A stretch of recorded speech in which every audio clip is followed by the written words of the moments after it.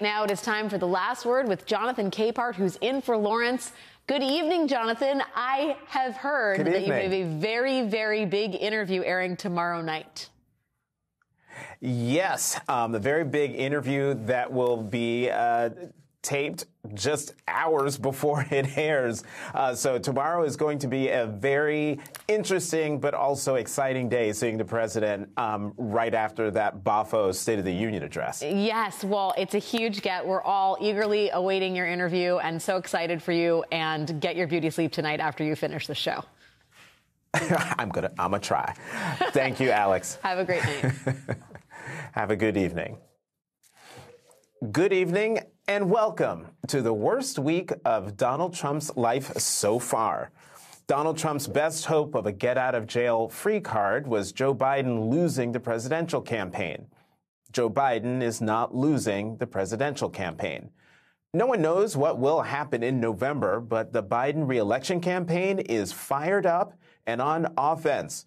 Joe Biden forcefully answered the pundits who say he is too old in his State of the Union last night. 32 million potential voters watched his speech, likely the biggest audience either presidential candidate will command before the conventions. The campaign announced it is rolling out a new $30 million TV ad blitz. Joe Biden and Kamala Harris will visit all 6 battleground states this month, starting today. My lifetime has taught me to embrace the future. I mean it sincerely. Freedom, democracy, a future based on the core values that have defined America: honesty, decency, fairness, equality, just treating people just fairly. No, I really mean it. We don't always live up, but that's the American creed. Donald Trump sees the story differently.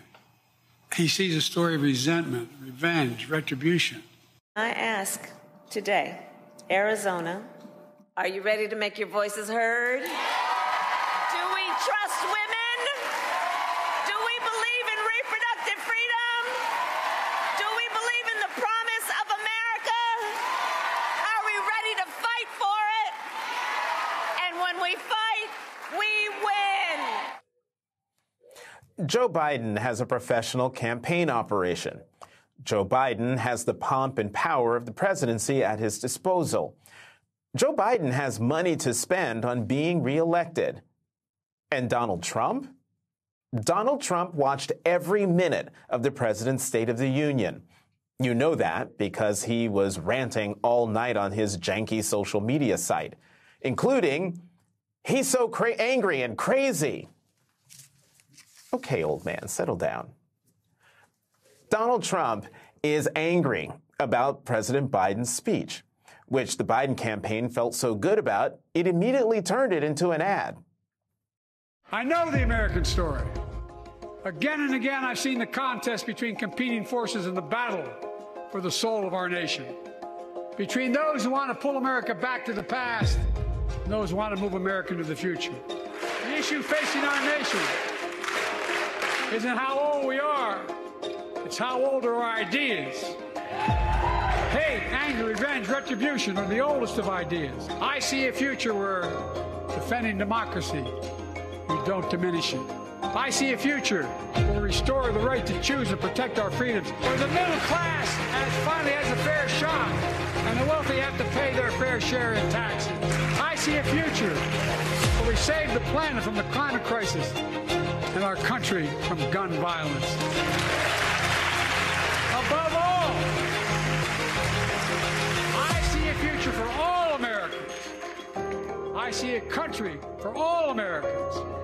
And I will always be president for all Americans. So let's build the future together. Let's remember who we are. We are the United States of America.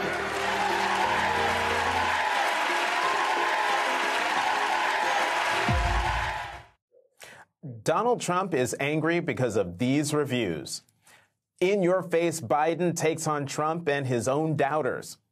State of the Union shows there's life in the old boy yet.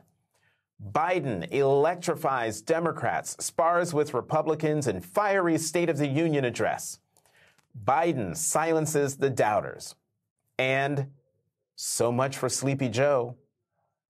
Jonathan Alter, who has questioned whether Biden should run again, said today, quote, Biden proved that he has the strength, endurance, and mental agility to be an effective president. The president didn't just clear the senility bar, he demolished it. And here are the most important reviews. Voters in battleground states. He got a little pep in his step. You know, the old school joking around Biden was there, and it was good to see that he is ready for this election. He clearly is totally with it. I just thought he nailed it. I saw energy, and I loved his ad-libbing. I just thought he punched back like he should have. He was powerful. He got his point across, and he's doing a good job. He stood strong. He looked like a president. And that's what we needed. I thought that Joe Biden, Uncle Joe as I like to call him, came off very vivacious, which was important to him and important to everybody. I think President Biden delivered the strongest speech of his that I might have ever seen. He came out swinging, and he did not hold back, and I couldn't disagree with almost anything that he said. I would rather have a president with 81 years behind him than 91 counts ahead of him. I thought that Joe Biden was absolutely amazing. He stood up for himself. He stood up for decency, honesty, and for the American public. He was great. Super energetic, stayed organized, kept delivering punch after punch, saying things that I wanted to hear him say without being, too combative. He delivered. He showed that his age is not going to be an issue for him. He has the mental capacity to engage anyone and answer questions on the spot. I think he did a great job. He made his point. He got across to a lot of people. I think he did a great job. I really do. He might be a little elderly, but he's sane and he's a kind man. The other one, he is old. He's old too, but he's crazy and dangerous. Trump's old too, but he's crazy and dangerous. That's it. That's checkmate. There is no issue, no question, no concern about Joe Biden for which the answer is Donald Trump. Well, here we are, you guys. Donald Trump is now the presumptive GOP nominee for president, again, for a third time, despite the fact that he's a twice-impeached, four-time criminal indictee and racist who's been found liable for fraud and sexual abuse, banned from doing business in the state of New York for 3 years, owes over $500 million in fine, took millions from foreign governments while he was president, tried to extort a foreign country to interfere in an election in 2020, and encouraged another to help him win in 2016, actively undermined the nation's response to a once-in-a-lifetime pandemic, and let a deadly disease spiral out of control. It's about to go on trial for breaking campaign finance laws by paying hush money to cover up an affair during the 2016 campaign. Orchestrated a months-long coup attempt that culminated in a violent insurrection to disrupt the peaceful transfer of power and install him as an unelected dictator. Stole classified documents and obstructed attempts to get them back, has never once won the popular vote and has been routinely rejected by a majority of Americans in election after election. Spews deranged conspiracy theories about everything from climate change to immigration to vaccines to windmills, glitches on 3-syllable words, 2-syllable words, and 1-syllable words, cheats at golf. Can't spell his own name, his wife's name, or the words indicted, education, unprecedented, stolen, Denmark, Kentucky, or tap. And is, on top of everything else, the single weirdest and most off-putting human being on the face of the planet. And this is the same planet Ted Cruz lives on, so that's saying something. Donald Trump is, finally, being hoisted by his own petard. It will be pretty hard for the reality TV persona who shoved himself in Americans' faces for decades, including every tweet during his 4 years in office, to convince voters he's something else. And if the humiliation of President Biden's successful State of the Union wasn't enough today, Donald Trump finally had to pay. He posted a nearly $92 million bond for lying about sexually assaulting E. Jean Carroll. That is Donald Trump being punished. That is Donald Trump being held accountable. That is Donald Trump being bound by the law like everyone else. Yes, it's a bond, and he's in the process of appealing, but it marks the end of Trump's effort to delay, deny, and try to break the system to evade justice. And it's only the beginning. Just 17 days from today, the civil fraud judgment of $454 million plus interest comes due, coincidentally, perhaps poetically, the same day as his criminal trial is scheduled to start in New York. Donald Trump is showing voters he is angry and crazy every day. He is grubbing for money under the weight of civil judgments. And he just installed his daughter-in-law as the head of the Republicans' National Campaign Committee. 241 days until Election Day. Today was a very bad day for Donald Trump.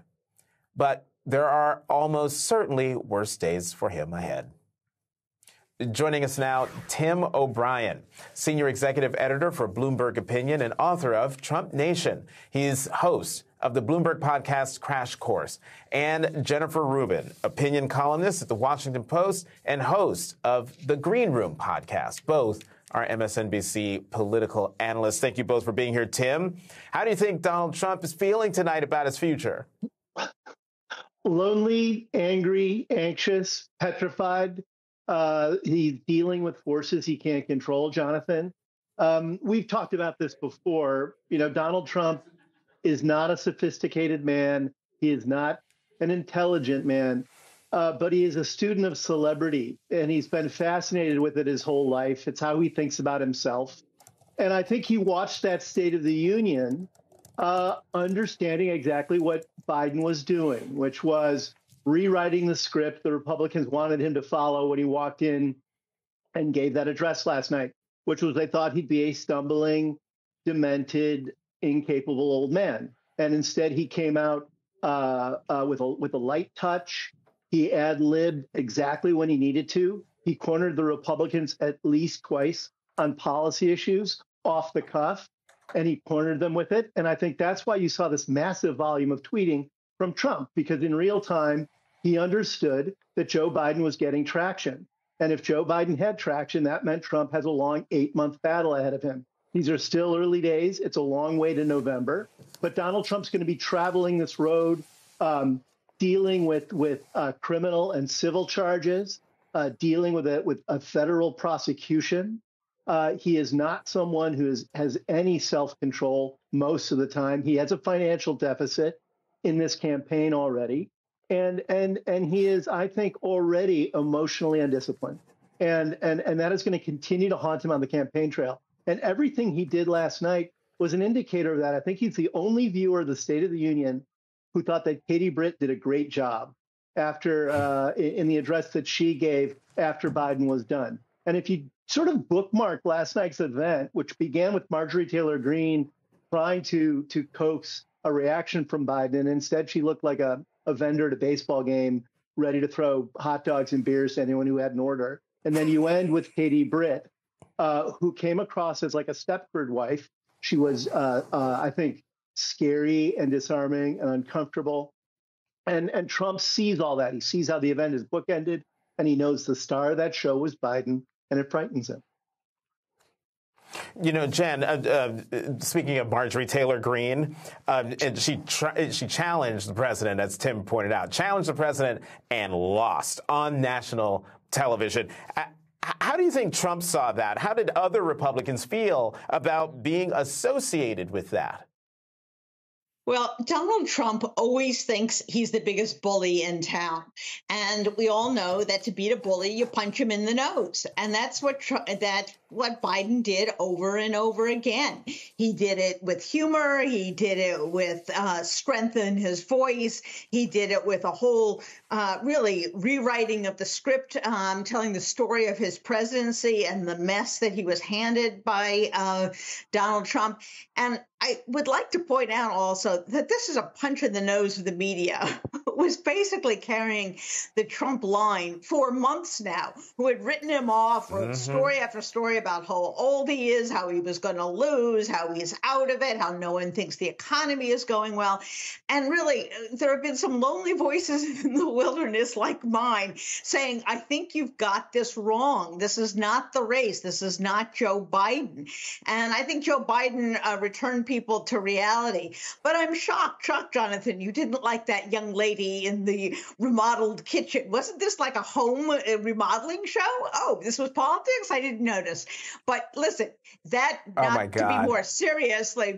be more serious, this is also a huge problem for Donald Trump and the rest of the Republican Party.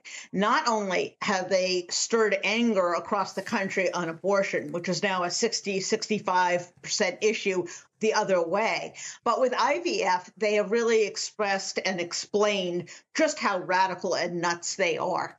And I think they are backpedaling as fast as they can. They can't do it because Mike Johnson, who himself looked very weird last night, let's face it, won't say that, a fertilized egg is not a person. Therefore, the egg gets all the rights, the woman gets none of the rights. So they have a huge problem with women. They have a huge problem now that they have been identified as the party preventing a deal on immigration. That was going to be their ace in the hole, right? Open borders, open borders. Well, I think Biden has turned that around. And lastly, he has labeled them as poodles of Putin, which they are. This is how you know how bad Senator Katie Britt was. Both I and Hugh Hewitt are in agreement. He also thought she was terrible. So that's how I know. Go ahead. I was going to say, Jonathan, when was the last time you and Hugh Hewitt were in agreement? Yeah. Rarely, and yet today we were in agreement three times. But Tim, let me get you on the E. Jean Carroll situation here. Trump had to post bond to pay E. Jean Carroll while he's begging the RNC to pay his legal bills. What does this tell you about his money situation, and how do you think this factors into Trump's state of mind that he's finally being held accountable and has to get up off some cash? There's this longstanding myth that Donald Trump was untouchable legally. But that myth, like so many things in his life, had never really been tested. He had never walked up in front of very muscular, robust federal and state investigations by prosecutors who were determined to hold him accountable. And he has, at least 4 very serious and perilous judgments staring him in the face. On the financial side of it, he's scraping for money. There has been a widespread assumption that Donald Trump might have several $100 million in cash at his disposal, but that was largely dependent on deposition testimony he gave in which he said he had $400 million. But Donald Trump never tells the truth. And famously, I think as Alaire Townsend once said, I wouldn't believe Donald Trump if his tongue was notarized. So the simple fact that people were believing that $400 million was there because he said it in the deposition, we're now realizing the money's not there. He's scrambling, and he has another judgment he's going to have to deal with, $450 million. Yeah, that other judgment is, I'm glad I'm not him for a host of reasons, but $454 million is a big one. Jen, real quickly, last thoughts, real quickly. First of all, I want to know why Chubb is giving him the money. I think the shareholders of Chubb should be very concerned. And secondly, when it comes to the $450 million, if he doesn't have that, and remember, he's been begging for a stay of that judgment, they're going to come after his building. So we will see perhaps the Letitia James Tower. Perhaps we will see Mar-a-Lago in E. Jean Carroll's hands. This is really his worst nightmare because he has maintained this myth of success, and he's not successful. He's a loser. I mean, I think if you really want to send a message, I know there's a building on Fifth Avenue in 56th Street that would just really just get to the heart of the matter. Tim O'Brien, Jen Rubin, thank you both very much for joining us tonight. Coming up, Donald Trump's $500 million he owes after his losses in civil court. Will Trump be able to find a bond for the judgment in the New York civil fraud case? And how long will he be able to drag out the appeals process? That's next.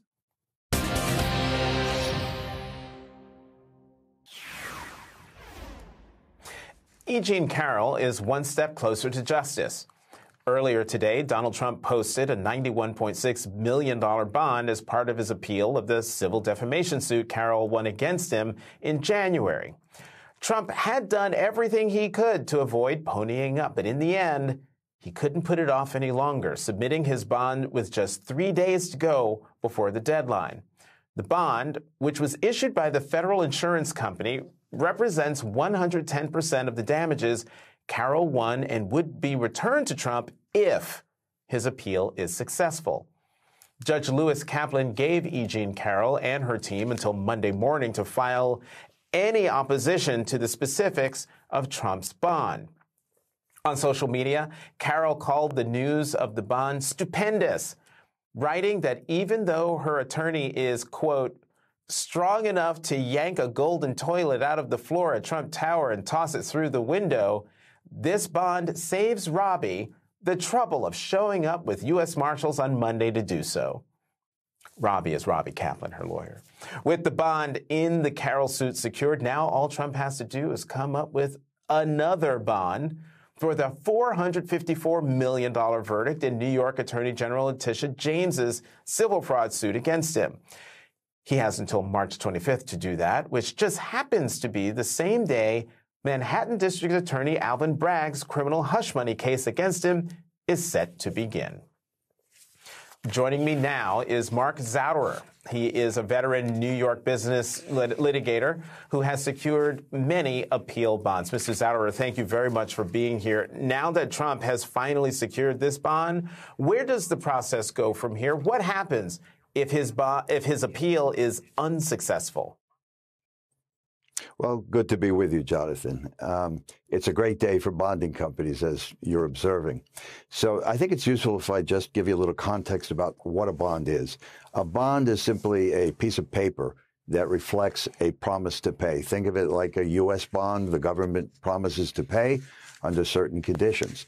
And what's applicable here is a reputable bonding company has put up a bond which says, if this judgment is affirmed, we will pay it. And of course, we can talk about bonding companies are there to make money, and so they're not going to make that promise without adequate security from Mr. Trump. I mean, they could take 100% of the amount in cash, but that's not going to happen because if Trump had the cash, he wouldn't need a bonding company and wouldn't have to pay their hefty fees. So with the bond in place, and as you say, if the court accepts it in form on Monday, then all attempts that Ms. Carroll might make to enforce the judgment will come to a stop. And actually, that would be a home run for Ms. Carroll, because if the judgment is affirmed on appeal, she won't have to worry about chasing Mr. Trump or Mr. Trump's assets. She can simply look to the bonding company, and then it's the bonding company's problem to be secure, to make sure that it can get compensated by Mr. Trump. Wow. We don't know yet. Right. We don't yet know the specific terms of Trump's bond, but given your expertise, how much do you think this bond is going to cost him? It's going to cost a lot. I mean, I think of it like going to a pawnbroker and say, I'd like $1,000. Excuse me. And that's fine. Give me a Rolex watch, but it's going to cost you $200 up front. So maybe it'll be 5% of the amount of the bond. It's a negotiation between the bonding company and Mr. Trump. If it's 5%, you can do the arithmetic in your head. That's a lot of money for a $91 million bond. So it's going to cost a lot of money. Not so easy. Oh, okay. Now I get it. He didn't hand over $91 million, and this bond company is holding it. He gave them a little percentage of the $91 million, and if he loses the appeal, then he's got to find that money. I got that right? Yeah. Well, no, okay, just about. But the bonding company will make out a check. The Carroll lawyer will say, "Okay, bonding company, which is an insurance company, he's lost the appeal. We'd like a check for the full amount of the judgment with interest." Maybe $90 million at that point. So it's the bonding company's problem to pay up, and it's the bonding company's problem to make sure it's secure, that has assets that it can realize on to get whole from Mr. Trump. Right. Right. I got it. I'm following. Now, Mr. Zauderer, Trump cut it close in securing that bond. What do you think about his prospects of finding someone to help with his almost $500 million appeal in the New York Attorney General's case? I think he's going to have a lot of difficulty there. What he has offered the state court in that case is to pay, is to put a bond up for $100 million. He has not offered to put up the full amount of the $450 or $500 million. He's got that issue before an appeals panel, which is going to get all the briefing within the next couple of weeks. And if the appeals panel says, sorry, we want the full amount of the bond, then the Attorney General will start making a run for Mr. Trump's assets. And she has said that publicly, that that's what she intends to do. Because if he can't post the required amount of bond, then the Attorney General is free to start her collection efforts on the $500 million judgment. And she'll go after his assets. Thank you. Yeah.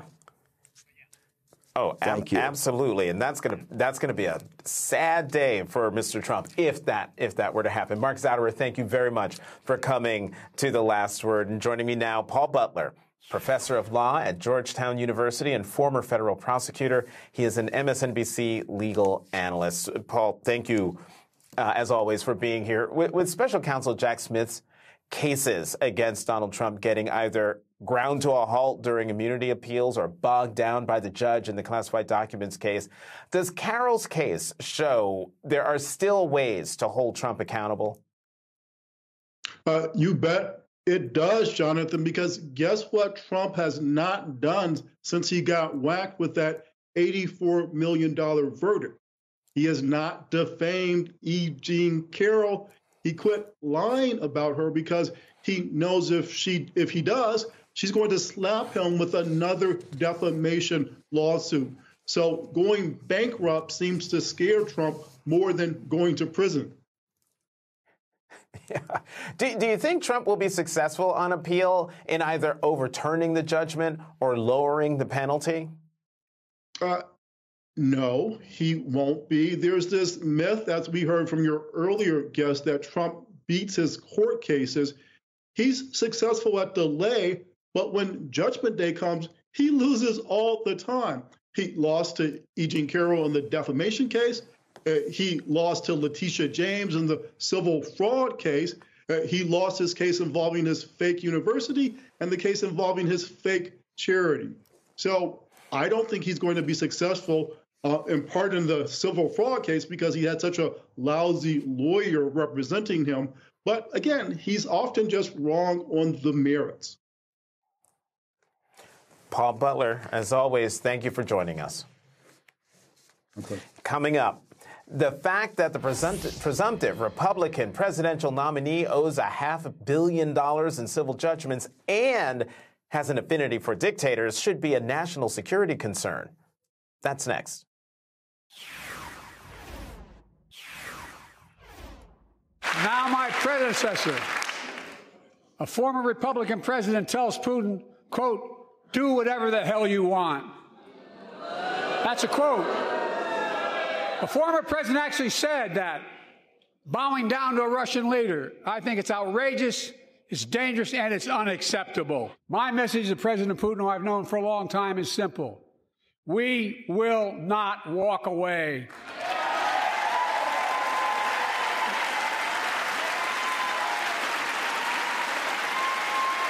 We will not bow down.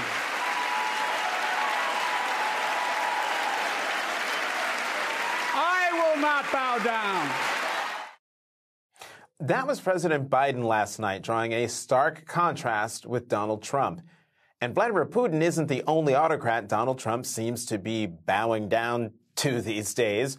Donald Trump hosted Hungarian strongman Viktor Orban a few hours ago at Mar-a-Lago, just days after Prime Minister Orban said that the only chance for peace in Ukraine is if Donald Trump returns to power.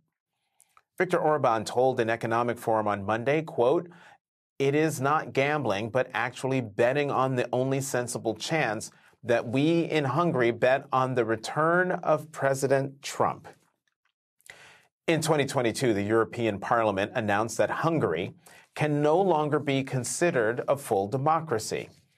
So the fact that Hungary is betting on the return of Donald Trump should scare you. And the fact that Donald Trump is on the hook for nearly $500 million in civil judgments should really scare you. Why? This is what the former head of the Justice Department's National Security Division told Time magazine 4 years ago. Quote, "For a person with access to U.S. classified information to be in massive financial debt is a counterintelligence risk because the debt holder tends to have leverage over the person, and the leverage may be used to encourage actions that compromise U.S. national security." Joining us now, David Rothkopf, foreign affairs analyst and columnist for the Daily Beast. He is also the host of the Deep State Radio podcast. David, great to see you. Thank you for being here. Viktor Orban is often seen as Putin's closest ally among European Union leaders. Where is Orban on Russia's invasion of Ukraine? Well, he's sort of been on both sides of the issue, but the point that you made just at the outset there is the most important one. He, like Trump, wants the issue settled. Trump has said he could settle it in a day. Of course, the only way you settle it in a day is you say, okay, Vlad, we're going to give you whatever you want. I think that's what Putin wants. That's what Orban wants. And that's what, all that cluster on the global right seems to be aiming for here. They're betting Trump can come in and hand Ukraine or a chunk of it over to Putin.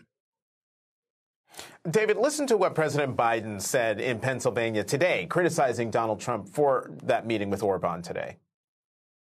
Orban of Hungary, who stated flatly he doesn't think democracy works, he's looking for dictatorship. Only member of NATO. That's who he's meeting with. I see a future where we defend democracy, not diminish it. I see a future. David, President Biden, right there, once again, describing Donald Trump as a threat to democracy.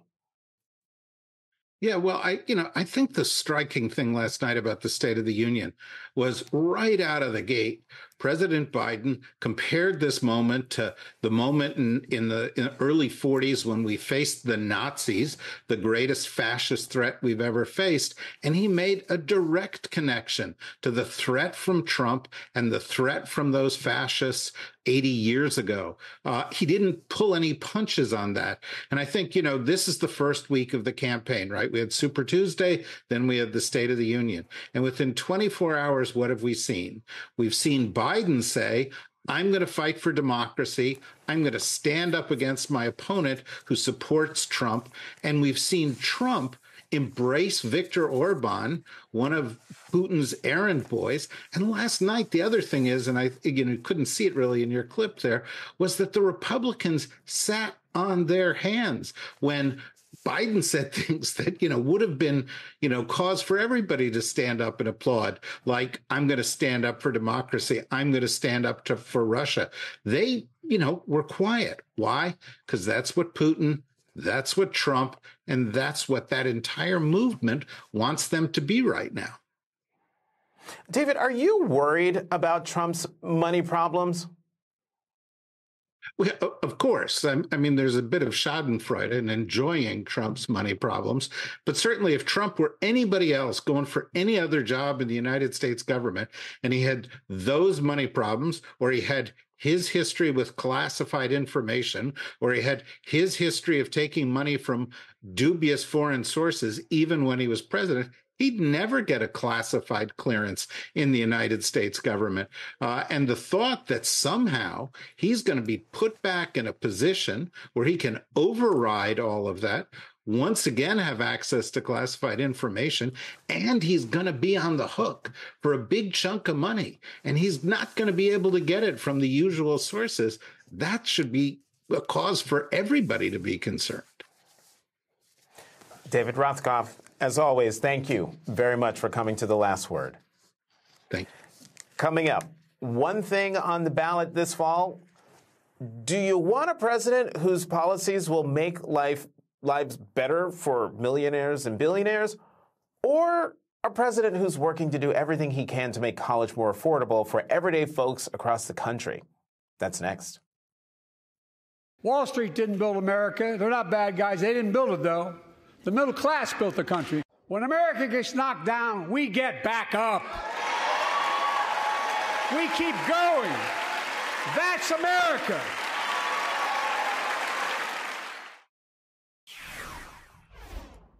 And I was told I couldn't universally just change the way in which we dealt with student loans.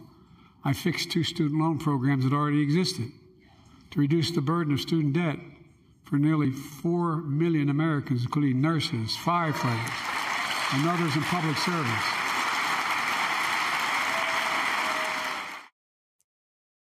Last night, during his State of the Union, President Biden pointed to yet another campaign promise he's delivered on.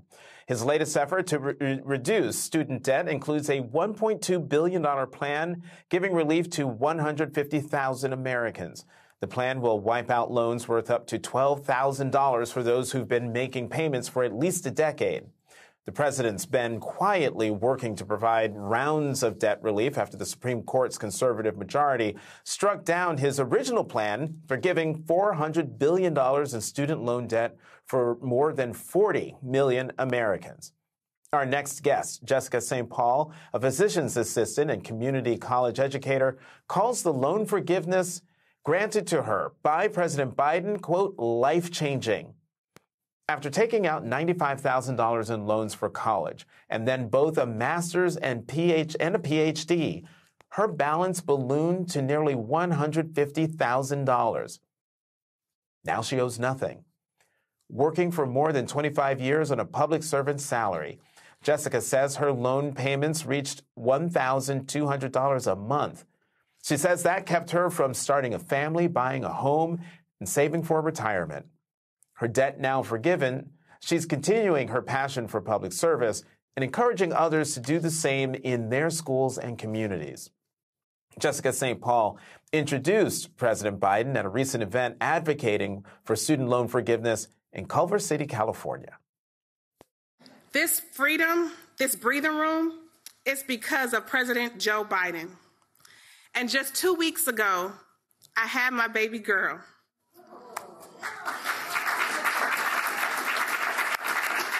It's a defining moment for me to live my dream of being a mom, because President Biden has the back of hardworking Americans, public servants just like me. I can invest in my retirement, secure a brighter future for my daughter. It is with great honor and gratitude to introduce to you our President, Joe Biden. And now it is my pleasure to introduce to you Jessica St. Paul, a physician's assistant and adjunct professor of public health at Los Angeles Southwest College. As we mentioned, she recently had nearly $150,000 of student loans forgiven. Jessica, welcome to the show. Congratulations on the new baby. We don't have time for you to show me a little picture because I usually make people show me pictures of the kids. But let's listen to more of President Biden's State of the Union address.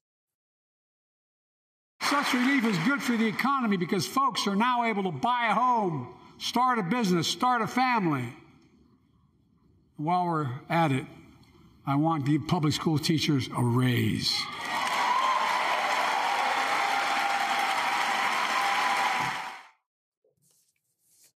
So Jessica, we have a chart here showing the breakdown of the president's student debt relief and who's been helped. It's nearly $140 billion and nearly 4 million people, and that now includes you. Tell us how you found out your loan was forgiven and how it's affected your day-to-day life.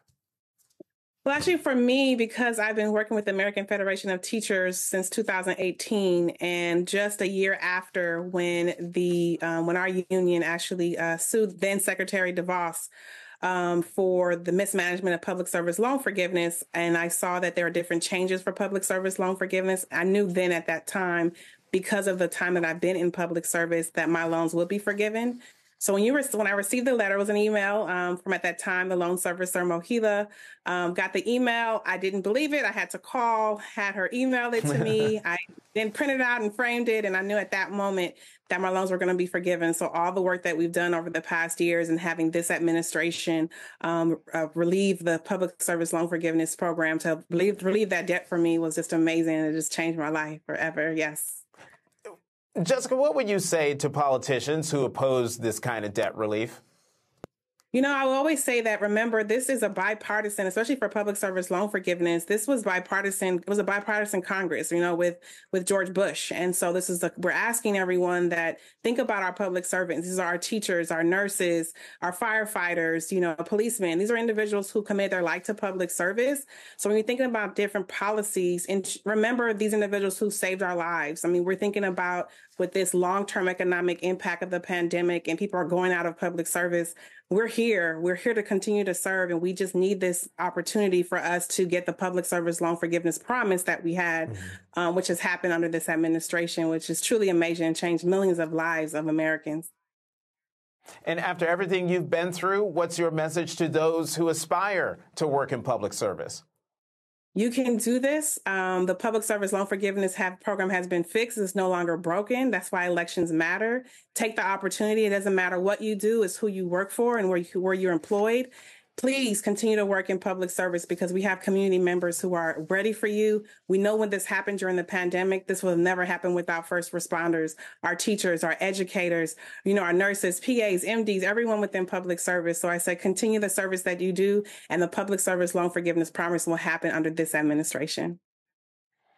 Jessica, since this has happened, how have you been able to treat yourself in some way, big or small, that you couldn't before your loans were forgiven? Well, for me, it's my family. Even able to have my baby girl. I've always wanted to be a mommy. You know, I had amazing parents. And so for me, I've always wanted to have that legacy. And so having my daughter is the biggest thing in my life that has been able to happen. And I can still continue working in public service. So they're like, that's how you treated yourself with having a child? Yes, having my family was a treat for me. And it's been amazing since this time. And so it's just really good that I can continue to work and continue to serve my community. So I'm just extremely happy and forever grateful.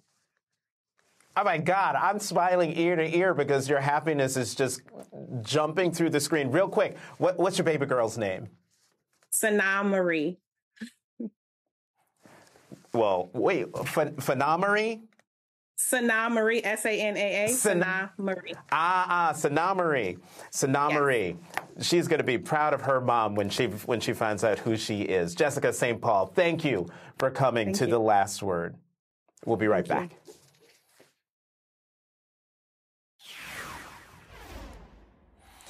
Tomorrow, I will sit down with President Biden for an exclusive, unprecedented, behind-the-scenes interview following this week's State of the Union address. It's happening in Battleground, Georgia. You can see my exclusive interview right here tomorrow on The Saturday Show at 6 p.m. Eastern on MSNBC. That is tonight's Last Word.